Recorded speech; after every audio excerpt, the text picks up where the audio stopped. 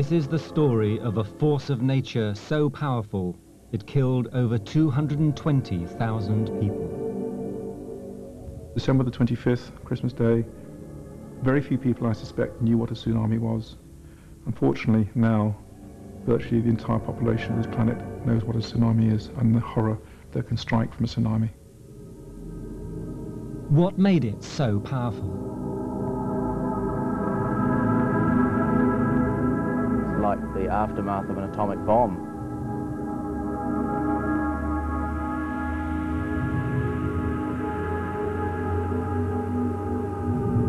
Could it have been predicted?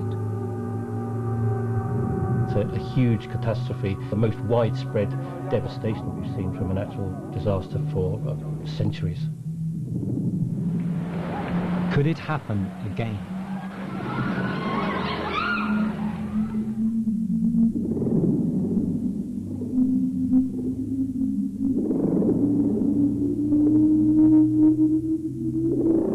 It's now 29 days since the tsunami struck, and the world is still struggling to come to terms with the enormity of the disaster.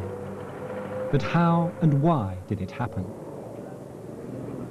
Using eyewitness testimony and scientific analysis, this film details a minute-by-minute account of the unfolding disaster as it tracks the tsunami on its destructive path across the Indian Ocean.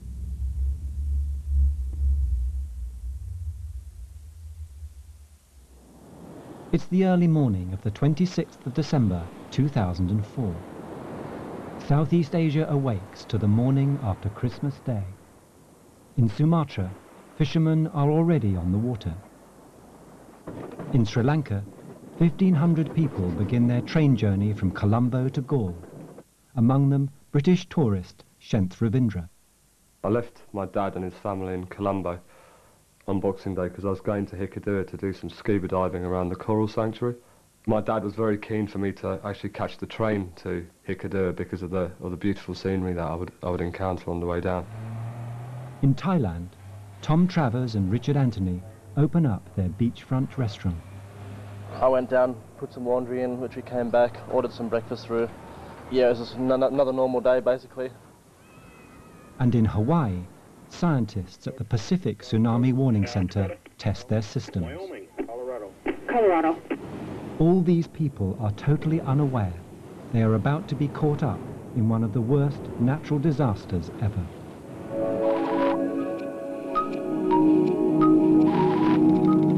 Shortly after dawn, and entirely without warning, a huge earthquake rips across the ocean floor. The Earth's crust is divided into giant rafts of rock called tectonic plates. The plates are always on the move, driven by convecting heat from within the planet. Where they collide, massive forces are at work. The plate boundaries are marked by active earthquake zones. When they grind past each other, an earthquake occurs. Under the ocean off Sumatra, the Indo-Australian plate is grinding underneath the Eurasian plate in a process called subduction. It's been doing this for 20 million years. On December the 26th, something snapped. Phil Cummins of Geoscience Australia has been studying earthquakes in the region for over 15 years. The Indo-Australian plate is what's called subducting beneath Indonesia. It's sliding beneath the plate that Indonesia is situated on. That interface has what's called stick-slip frictional properties, and that means it drags the upper plate down with it. And it pulls it down and deforms the upper plate, builds up strain energy. Eventually the stress on that contact exceeds the strength of the contact, and the upper plate snaps back into position. The earthquake's epicenter is located 155 miles to the southwest of Aceh province.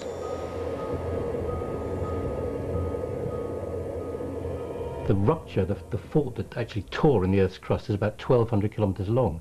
So it goes all the way up from western Sumatra, right the way up through the Nicobar and Andaman Islands. The continental plate shoved out over the oceanic plate by about 10 to 20 meters. Most of the motion was horizontal, but some was vertical because the plate boundary, the fault, is inclined. Most of the energy travels perpendicular to the strike of the subduction zone. So it more or less went east-west, towards Sri Lanka to the west and towards Thailand to the east.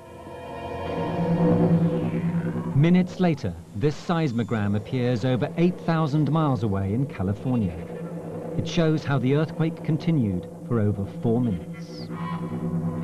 Later analysis confirmed that it measured 9.0 on the logarithmic magnitude scale, making it one of the most violent on record.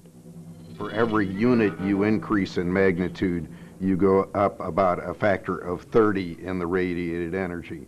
So it would take 30 magnitude 8 earthquakes to match the energy of a magnitude 9. So the Sumatra earthquake, which was magnitude 9, is about 1,000 times the energy of the magnitude 7 Kobe earthquake.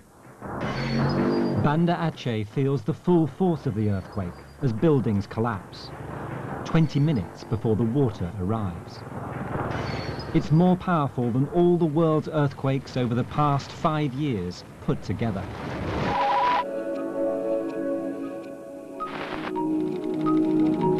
Halfway across the world in Hawaii, barely a minute after the earthquake, computers at the Pacific Tsunami Warning Center spring into life as they pick up on seismic signals. Any earthquake over magnitude 6 prompts an automatic paging sequence to the scientists on duty, alerting them in an instant. I just fed my cats. I was lying down for a kind of a nap. It had been 3 or 4 days I'd been on duty already. I was on the verge of falling asleep when my pager went off. I looked at the pager very briefly. I could tell from the message that I was dealing with something probably larger than a 6, and I was here within about a minute. And Stu Weinstein was already looking at them. I noticed that the trace of this seismogram was very full. It appeared as kind of just like one thick line going across the screen, and that told me that it was a substantial earthquake.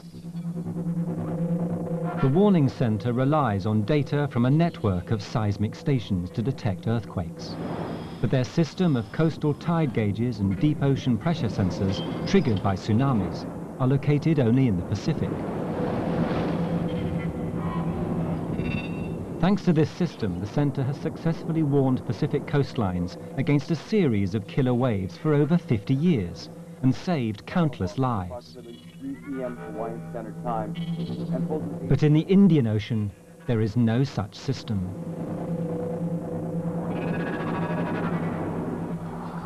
In the first few minutes after the earthquake off Sumatra, data from seismic stations has already alerted Weinstein and Hirshhorn to its location and size, enough to cause them grave concern. I then estimated the magnitude at a magnitude 8. Our response was, wow, that's a fairly large event. And we issued our first official product, which was a Tsunami Information Bulletin. The bulletin informs Pacific coastlines of the earthquake. But with no network of tsunami sensors in the Indian Ocean, Weinstein and Hirshhorn have no way of knowing if a tsunami has been triggered there. The seismic analysis can only take you so far. We also looked at what water level information might be available, and because this was the wrong ocean, the answer was none. We had no tide gauges, and so at this point we had no evidence that there was any waves generated. And this was a tremendous, crippling, frustrating experience, because without water level gauges, we don't know if there's been a tsunami. We were, unfortunately, flying blind. As they watched events unfold, their frustration would turn to despair.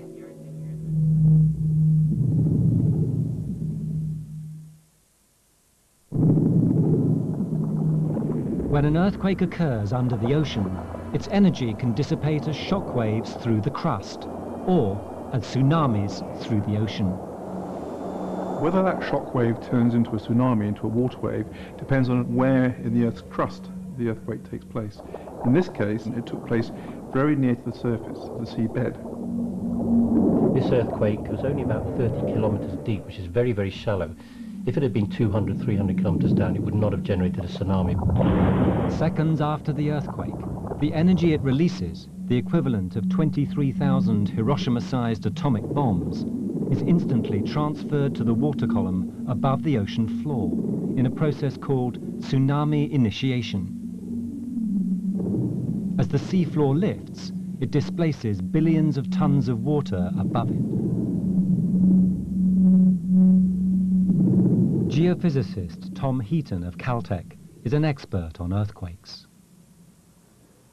As a result of the earthquake, part of the ocean floor has been uplifted and part has been dropped down along the fault surface. Because the seafloor changes, so does the water column above the seafloor. So some parts go up here, some parts go down. Seconds later, the tsunami undergoes its first transformation as the displaced water column splits. The uplifted area basically collapses and the water rushes away from the uplifted area, creating a tsunami wave that's traveling radially away from the uplifted area. The tsunami wave's now speeding off to some distant shore at 1,000 kilometers per hour.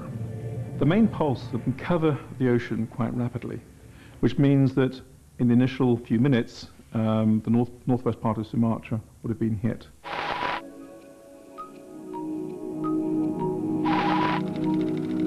Ten minutes after the earthquake. In Sumatra, thousands begin their day, unaware of the approaching wave as it charges towards them at over 600 miles an hour. In the open ocean, tsunamis are virtually undetectable. This simulation, run by oceanographer Simon Boxall, demonstrates how a boat in deep water is only slightly affected. In the open ocean, fishermen may not even notice a tsunami passing underneath their boat.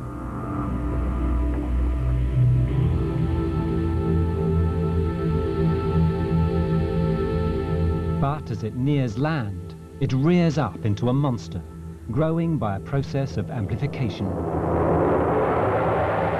As the wave approaches the land, the front of the wave slows down. It slows down to 400, 300, 200 miles an hour. The back of the wave is still going at 500 miles an hour, and the back of the wave catches up with the front, and you get this big build-up of water. The amplifying wave can have a curious side effect. Before it hits land, it draws water from its leading edge, exposing the seabed for as much as a mile. It's a phenomenon that would lure thousands to their deaths. One of the big problems about trying to prevent deaths due to tsunami is trying to stop people rushing down to the beach when the sea goes out. And that happened here. People went down, they saw fish flapping about on the beach, went down to pick them up. If you see the sea start to go out, you don't stand and wash in awe, you run.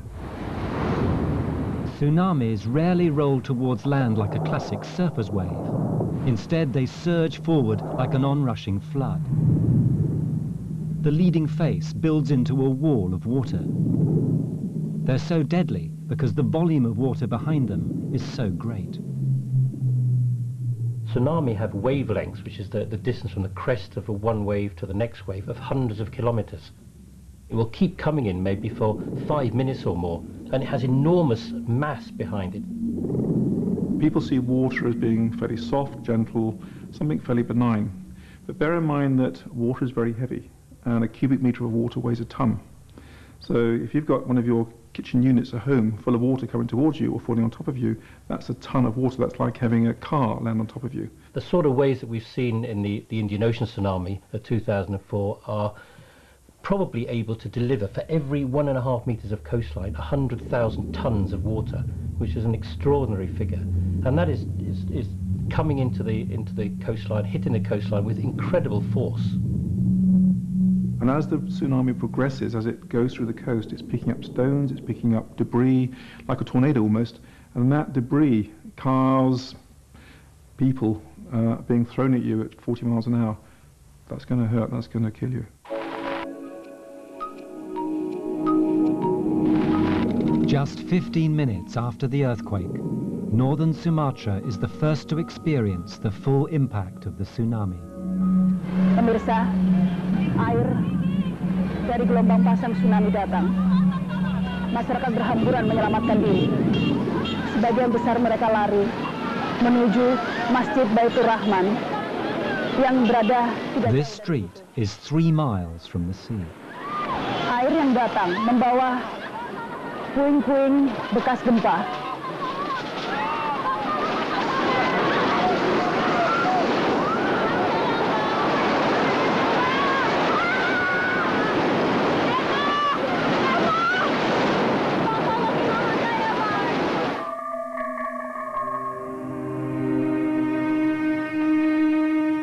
This is the aftermath of such destructive power.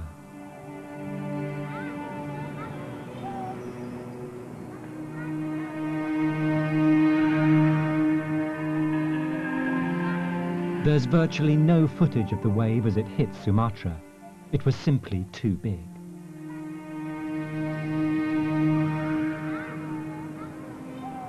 Many of the areas that were totally decimated were devastated by this wave. The cameraman either was very busy running away or unfortunately is no longer with us. So I've no doubt there is plenty of video footage which show a far more destructive wave, which will never be found. The devastation in Aceh's capital, Banda Aceh, is unprecedented. Even those who are used to disaster zones have never witnessed anything like it. A man who's seen more destruction than most is cameraman Jeff Mackley. I just never thought I'd see anything like this. I've been to more than 30 hurricanes and 35 volcanic eruptions, so sort of thought I'd seen everything that nature could throw up, but it's got nothing on this. This is chaos on an industrial scale. Just unbelievable. You know, all these buildings here and debris up the side of the hill for like 60 metres or about, you know, it's probably 100 feet up the hillside. It's just, it's beyond belief, really. By filming the scarred landscape, Mackley and his team set out to discover the height of the unrecorded wave. These people now look like ants, and you can see how high up the cliff face the wave went.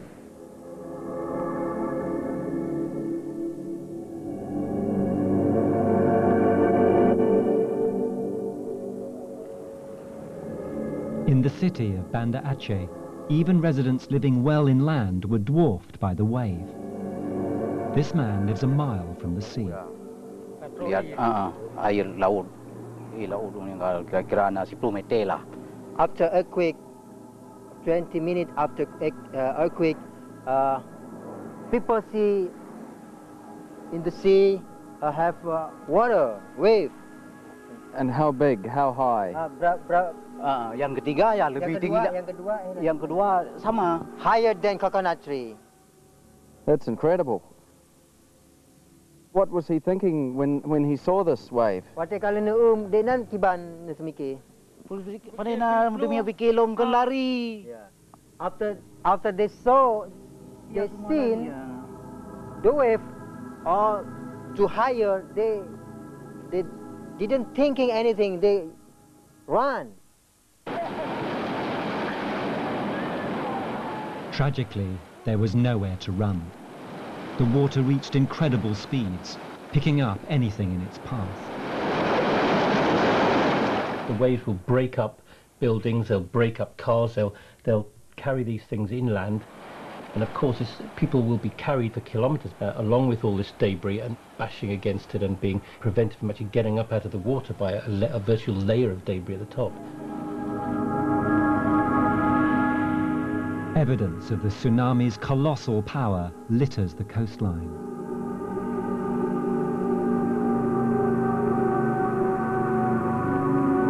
This is what's left of the Banda Aceh cement works and the wharf area. The ship being totally trashed there. Here we've got these huge big sections of breakwater, and they've just been sheared off and thrown over here like rag dolls. And these pieces here must weigh hundreds of tons. And it just defies belief, really, which kind of gives you some idea of just how awesome this thing was.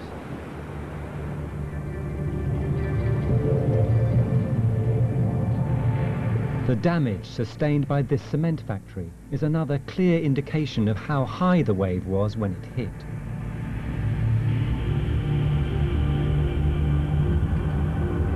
just this area we've been walking around here today is like the aftermath of an atomic bomb, is maybe worse. But in Sumatra, the real cost is a human one. Under all this wreckage lie thousands of bodies. 3/4 of the tsunami's victims died here in Sumatra.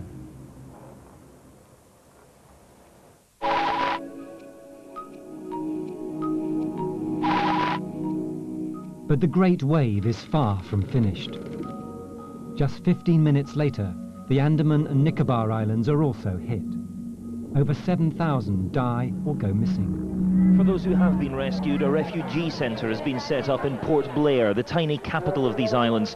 1,500 were there when we visited, with more arriving all the time. Relatives search desperately for the name of a loved one on the admissions board. 45 minutes after the earthquake, scientists at the Pacific Tsunami Warning Center are still unaware of the tsunami. But they're desperately trying to analyze the earthquake data. This is an evolving story. More and more data is coming in at more and more stations at increasing distances from the earthquake. And now we were dealing with a much larger event. 8.5 is much larger than 8. Oh boy, that's a growth. Stu suggested, you know, that we should really issue a second message on this with some kind of upgrade.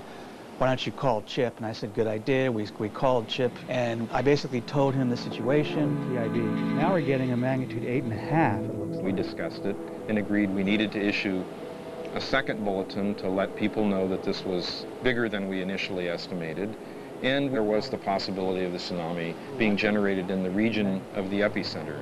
Stu and I crafted a second message. We ad-libbed it, we put our own words in, and we surrounded it with white space to make sure it was obvious in the message, and sent it out. We also knew at that point that because of the proximity of the earthquake to Sumatra, that by now they were already inundated.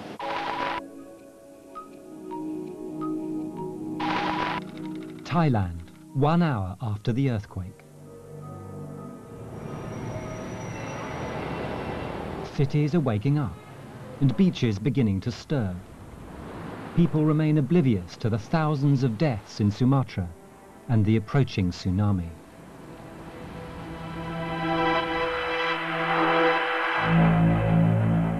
Just moving so quick that I bolted. I was on the roof. I was not going to let the water take me away.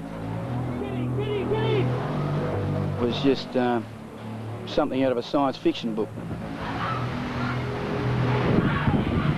Well, one of the extraordinary things about tsunami is that the destructive power, their height, how far they go inland, etc., is hugely determined by the morphology of the coastline. And that is fantastically well demonstrated on the west coast of Phuket Island. Professor Bill Maguire of University College London is an expert in the behaviour of tsunamis. If we look at Bang Tao Beach here, the waves came in like this. This area was almost completely destroyed, whereas in the northern part of the bay here, which is relatively protected, there was less damage. When tsunamis impact, they can seem like chaotic walls of water, but the damage they cause is anything but random. If we go further down the coast, we see the same sort of thing again. Kamala here, almost completely obliterated. The headland here as well might have caused some refraction of the waves because they do interact in quite a complex manner. You may get an area which is virtually unaffected, whereas a few kilometres down the coast you may get complete devastation.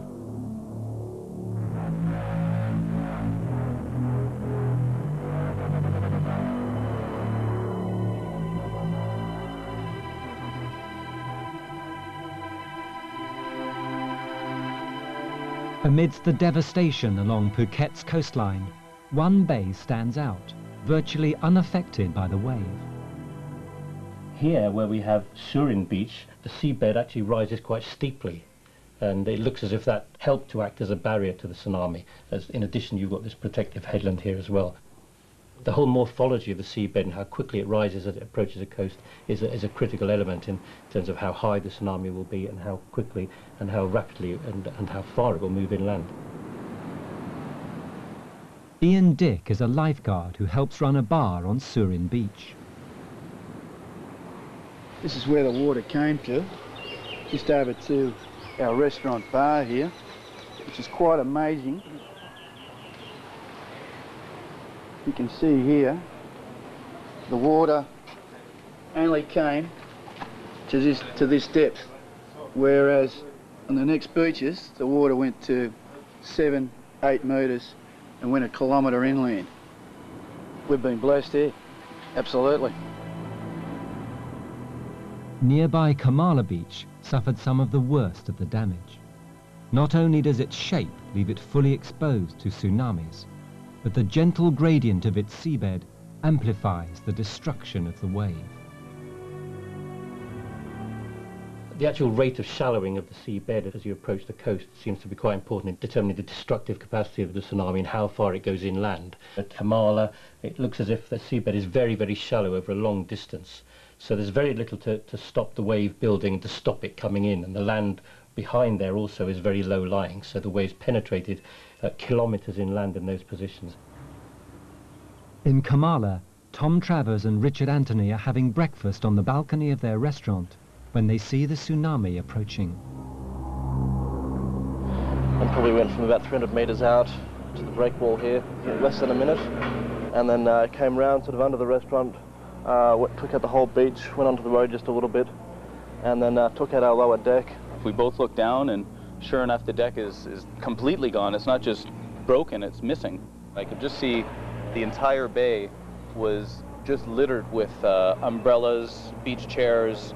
For about 150, 200 meters out, everything was just cloudy, and I just thought, wow, something very serious has happened. Right there, grab it, quick. Travers uses his camera to record the damage caused by the tsunami. But like thousands across Thailand, he could never have imagined what would happen next. It's coming again! Coming again! Big one. Back up!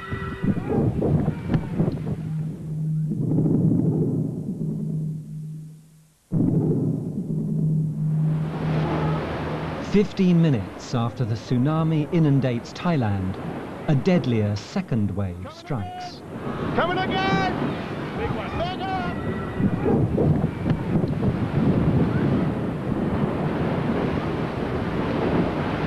Oh my God! Thousands are caught by surprise.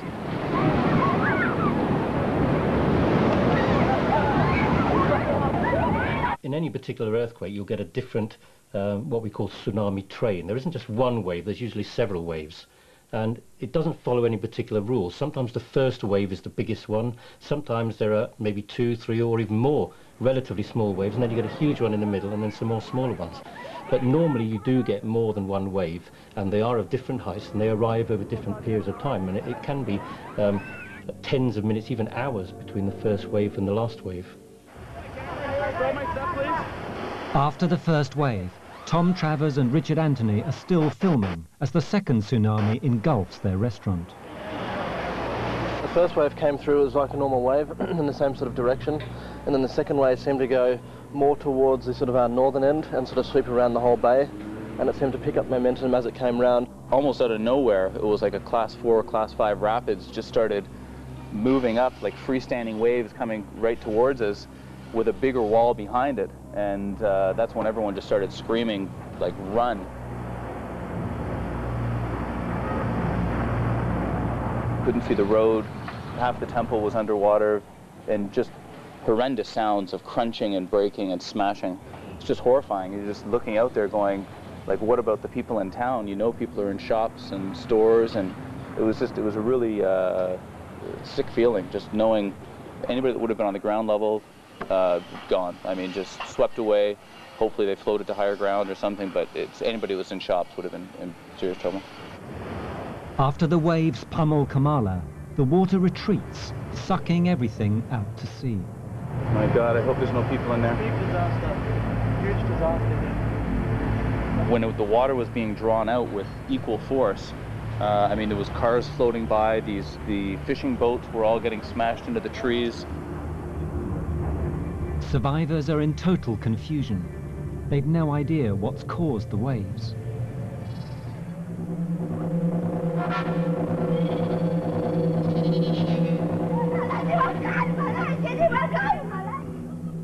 first one came through, it was big. The second one came through, and no one thought if there was going to be a third or a fourth. And no one just knew at that stage what was going on. Everyone was in panic. We were being told to get out of here, to get up into the mountain because there could be a bigger one on the way. And after seeing what the second one did, I mean, it had no mercy.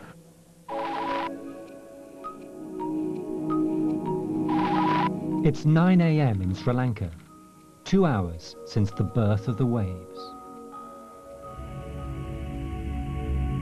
British holidaymaker Shenth Ravindra is crammed onto a train with 1,500 others. Like all the passengers, he's unaware that he's minutes from the worst rail disaster in history.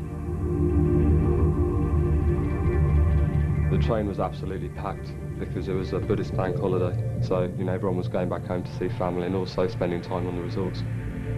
The atmosphere is very different. You get people walking up and down the train offering to sell you tea, sweets and stuff, and also the trains had loads of children, so a lot of noise and very vivid experience.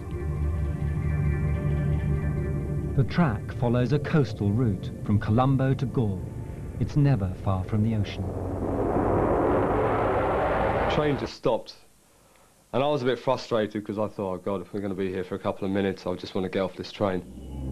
I heard a lot of screaming and shouting outside, so I sort of peered outside, and I saw what was mainly women running away from the coast, towards inland, and I didn't really know what was going on. At first I thought it might have been like a game of sorts, and then suddenly I realised why they were running. I heard the water, and it just came like this. I didn't see a wave as such, it just sort of came like a flood.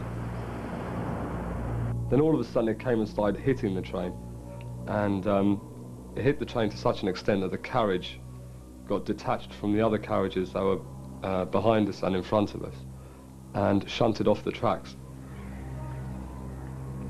And then the water started to spill in, felt to come all the way up to my chin, and then I thought, right, I've got to get out of here.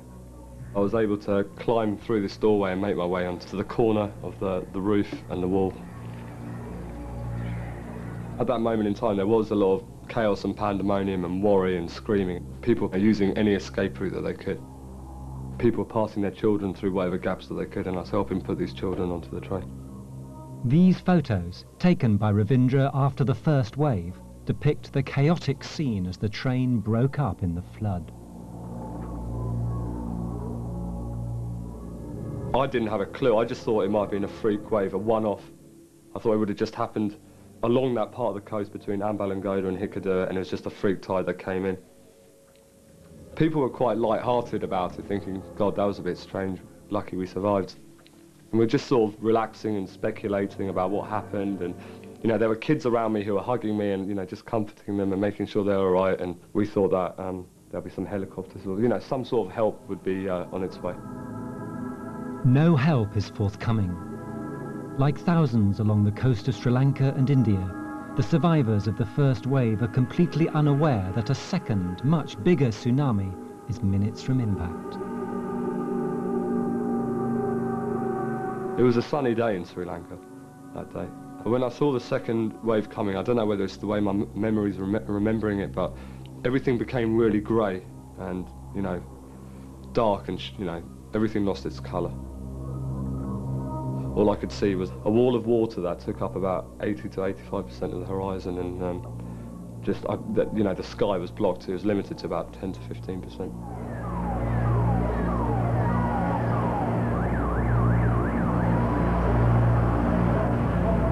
I could tell the sort of power of it by the fact that you could see it rippling as it was coming towards us, and the fact that it consumed so much of the houses that were around, gave me a real scale of how big it was. This wave came along, and at this point, there was a lot of children surrounding me. They started clinging onto me and hugging me, and I was losing my balance a little bit on the train. I was expecting that this wave was going to push the carriage to a point where the carriage would just tip over, we'd all fall into the water, and then, whatever would happen would happen. But luckily, it just pushed the carriage quite neatly along to the point where it wedged against the house. Ravindra jumps from the train onto the roof of the house, one of only a handful who will survive. My carriage was completely submerged underwater, and the water level was rising quite rapidly. I looked at the other carriage, which was behind us, that was still on the track. That had been tossed around and swiveled completely 90 degrees, and I could see like people still in the train that were obviously dead. As the train disappeared beneath the water, it killed nearly everyone on board, almost 1,500 people.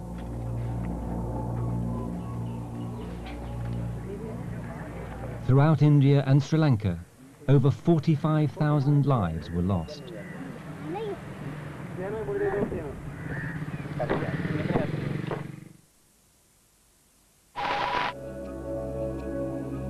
It's 3.5 hours since the earthquake.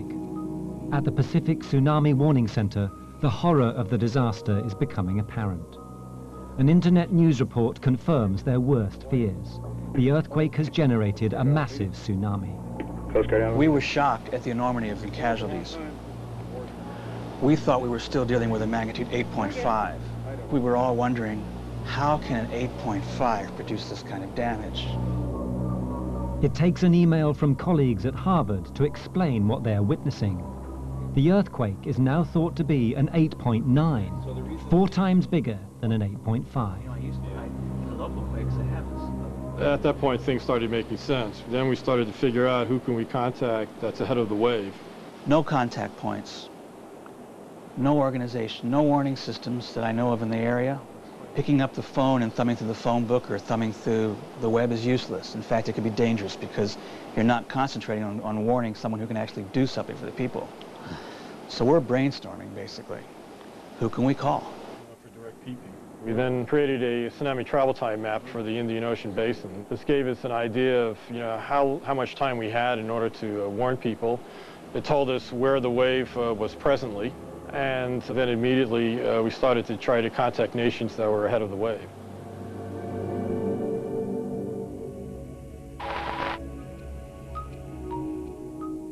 Just under 4 hours since the earthquake, the Maldives are next on the tsunami's path of destruction.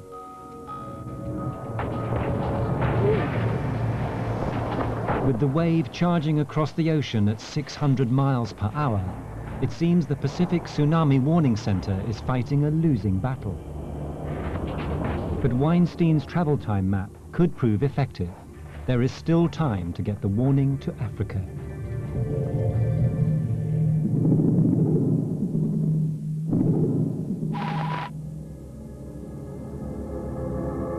Seven hours after the earthquake struck, the east coast of Africa on the far side of the Indian Ocean is next for the tsunami. Using data from their travel time calculations, scientists at the Pacific Tsunami Warning Center are at last able to predict its path. We contacted our State Department and we advised them that this was a very large earthquake and there was the possibility of tsunami waves striking the east coast of Africa. The State Department Office of Operations immediately patched us through to the embassies in Madagascar and Mauritius, and we gave them a warning. Their embassies in East Africa would also contact people in positions of authority to try to get out some sort of warning to the East Africa coast.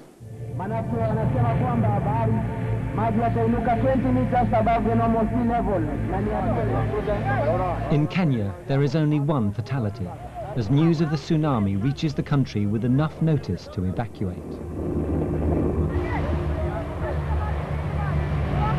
I've heard reports that some warning filtered out there, and if we were the genesis of those warnings, that would make us happy. Over the next 24 hours, the tsunami dissipates as it progresses beyond the Indian Ocean, and disturbances are detected throughout all the oceans of the world. But its wake will resonate for years to come.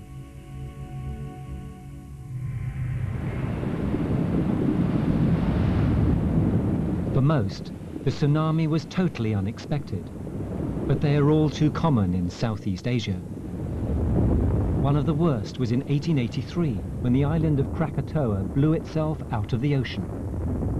It was the biggest eruption in recorded history, triggering tsunamis that were catastrophic for Java, Sumatra, and the surrounding islands. Over 36,000 lives were lost. Like Krakatoa, the size of the 2004 earthquake makes it one of the most violent geological events in history. At a magnitude of 9.0, it's the 5th largest ever recorded.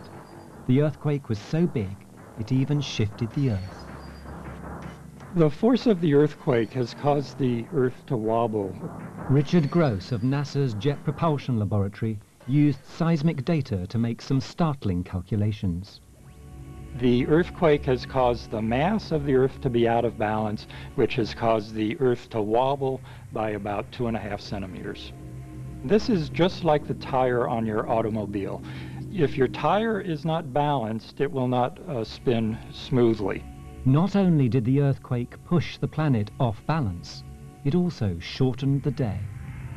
This is just like a spinning ice skater moving her arms closer to her body. As she moves her arms closer, she spins faster. As the mass of the subducting plate moves down closer to the center of the Earth spins a bit faster, making the length of the day a bit shorter by about 3/millionths of a second. The size of the earthquake shocked us. Probably the largest earthquake in 40 years since any of us have been working in this field and since the advent of modern seismographs. So we were all shocked, and we were witnessing the largest earthquake on modern record. But neither Krakatoa nor the Boxing Day earthquake were freak events. In fact, some scientists have been warning of catastrophic geological activity in the region for years. Among them, Phil Cummins of Geoscience Australia. We started this work a little over a year ago, and our main concern then was the large but not massive tsunami which occur off Java and mainly affect Australia and Indonesia. Subsequently, I sort of tried to look at the wider perspective and what other hazards might be presented in the entire Indian Ocean. And then I realized that these massive earthquakes do occur off Sumatra that are so large that they could cause tsunami that might affect the entire Indian Ocean basin.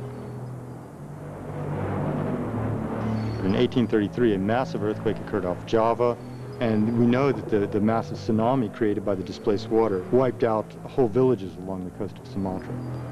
The 1883 eruption of Krakatoa did cause a massive tsunami. The primary area that was affected by that was Indonesia.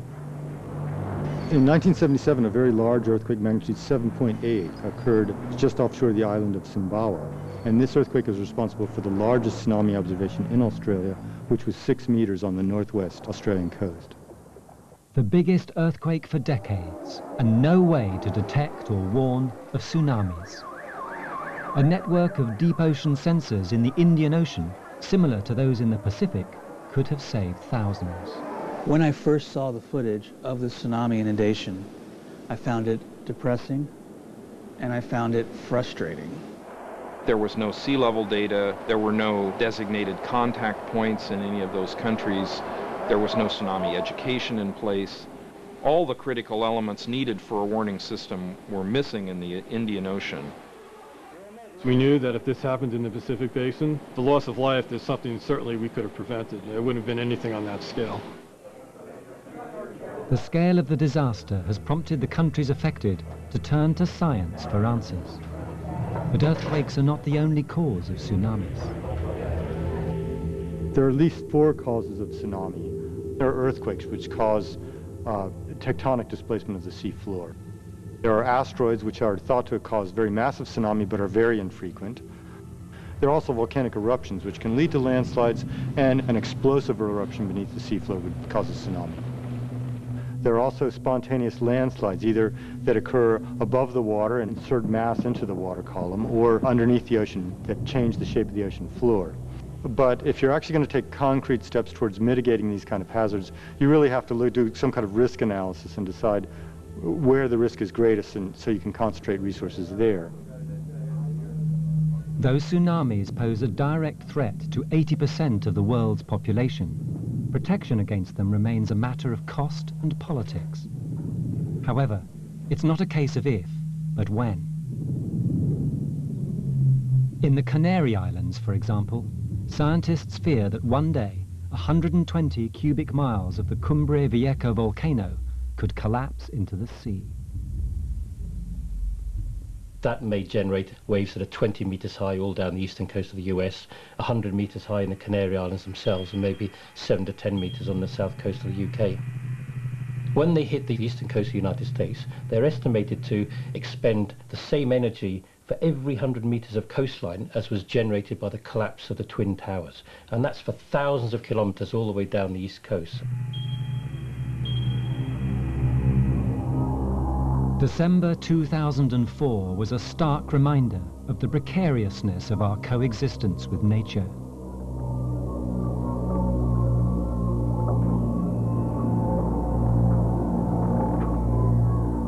In reality, with only 15 minutes to warn and evacuate northern Sumatra, even the most sophisticated warning system may not have been enough to save many of the people who died there.